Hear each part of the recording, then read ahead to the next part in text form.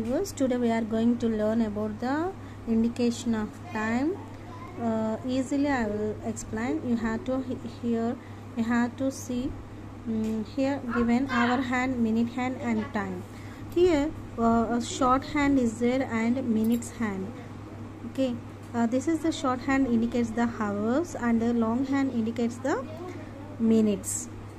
In shorthand is written between the 12 and 1, so indicate you have to mention the before number, so 12.